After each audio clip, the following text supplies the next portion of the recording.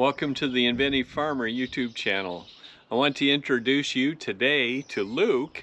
Luke is our younger son. He has his engineering degree from Iowa State University, and he primarily manages our farming operation here. He also works with mechanical design things for Mixmate, but primarily his heart's into running the farm, and so he's managing our farm operation now. I'll introduce you to one of the first projects we're going to feature here. He's got a belt conveyor that we will use to load our strip till machine, and that originally had a electric motor drive, and now he's converted it to a gas engine. And so I'll get you introduced to Luke, and also here's a first look at this belt conveyor.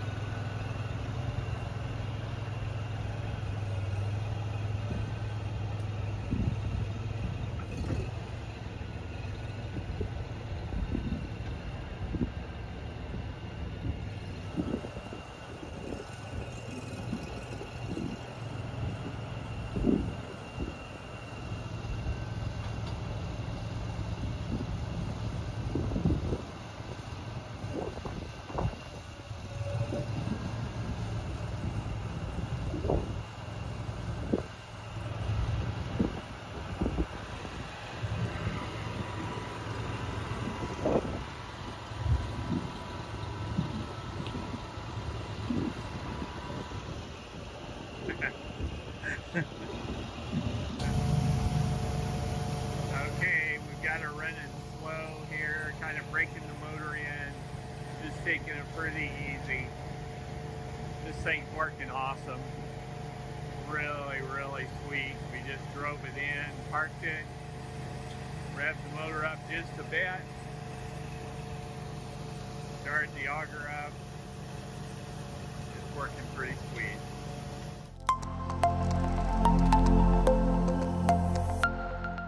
Luke manages our farming operation here, and also does mechanical design primarily with anything Mixmate, and knows how to do all this programming stuff and all that fun thing too. Yeah, I've done some of the software in the Mixmate, the Android app as it currently is today.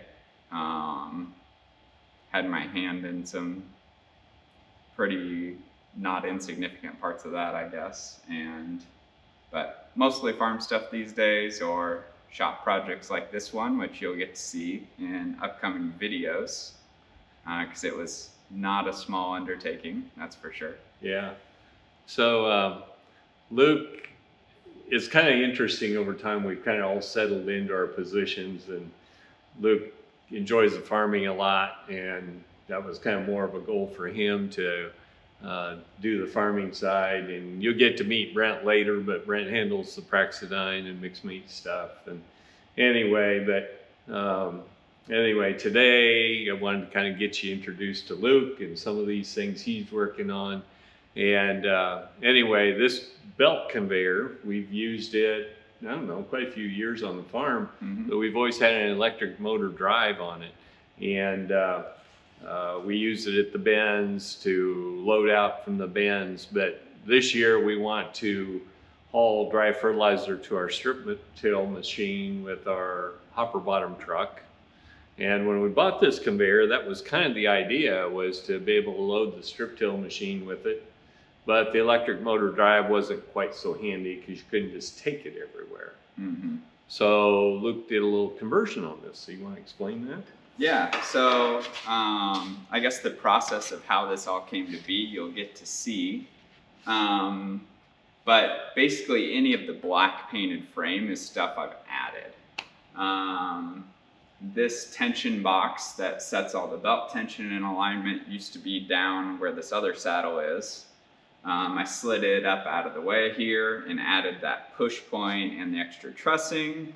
and then built this whole subframe that our engine and hydraulic reservoir and fuel tank and battery and all of our control valve is all in, and kind of houses all of the workings of what makes this go. So the pivot and wheel motor, and there's a lot of hydraulics on it, more than just running the belt. And most of that is for, like, there's an incline or a big cylinder over here that does the incline on the belt now instead of a cable winch, because it was terribly heavy to do on a cable winch. And then 3/5 of the hydraulic is actually this drive wheel over here. So it will pick the hopper off of the ground and steer the wheel and drive. So now to set it up to the truck or to the bin, you just run the hydraulics and walk with it and set it where you want it. So way easier than anything else we've had. Yes, you can go out and buy conveyors now with hydraulic drive sit-ups like this. It's where I got the idea to do it. But we had this one already, so why not convert it? I can build it the way that I want to use it, because, I mean, I'm probably the one that's going to be using it more than anybody. So I could make it how I want it to be, so I know it'd be easy to service, and with parts that I know where they came from and where I can replace as things go wrong. So anyway, I'm really looking forward to having this thing out on the farm, being able to park it at a bin for loading out. And the way this is set up, we've got plenty of horsepower on that motor. It should only have to run half or maybe even up to 2/3 throttle. You know, we've got one bin with 10-inch unloading on it. It'll have to wind up pretty good for that. But, yep. Which I sized it so that we would have some overspeed from the engine and the pump to run it faster than stock speed, to try and help take that so it would never get overrun. But that's one of the things you can do when you're building it yourself, is tweak just a little bit. So anyway, I think this thing's going to be super handy. We're looking forward to getting it out there, and Luke's just about got it ready to go out. Yeah, a couple little pieces left, the wind guards for these, and it's going to be ready to go out the door and get put to work. So anyway, you'll get to see this thing working out in the field and get to see the builds coming up. And this is just a quick sample of the things coming. Luke is doing a layout here, tacking together the frame for the wheel, and you see the wheel bracket there on the left. And also you'll see the main frame here as he's starting to put that together.